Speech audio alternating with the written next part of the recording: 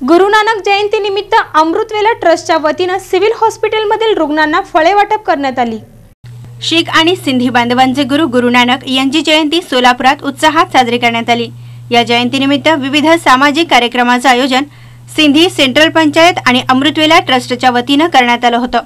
सामाजिक बांधिलकीचा विचार रुजविण्यासाठी अमृतवेला ट्रस्टचे मार्गदर्शक गुरुप्रीत सिंह रिंकू यांच्या मार्गदर्शनाखाली शहरातील सिव्हिल हॉस्पिटलमधील रुग्णांना फळे वाटप करण्यात आली। तर या उपक्रमाविषयी माहिती देताना हरीश कुकरेजा म्हणाले, धनगुरू नानकजी यांच्या 550वी जयंतीनिमित्त पूर्ण भारतात आणि पूर्ण जगात मोठ्या प्रमाणात आणि मोठ्या उत्साहात साजरी करण्यात येत आहे। सोलापुरात देखील सोलापूर अमृतवेला ट्रस्ट व सोलापूर सिंधी सेंट्रल पंचायतच्या वतीने विविध कार्यक्रमांचे आयोजन करण्यात आलेले आहे। त्याच निमित्ताने आज सिव्हिल हॉस्पिटल इथे फळे पेशंट लोकांना फळे आणि त्यांच्या नातेवाईकांना खाऊ वाटप करण्यात येत आहे।